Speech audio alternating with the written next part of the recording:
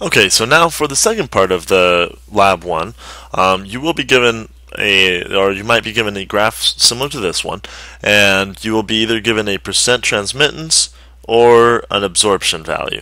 Now, if you are given the opposite of what you would expect, like, for example, if in this case you need to find absorbance, but you're actually given percent transmittance, well, fear not, for in the back of the test there is an equation sheet that will give you how to do this transformation. So in this case, we have absorption equals the negative log of percent transmittance over 100.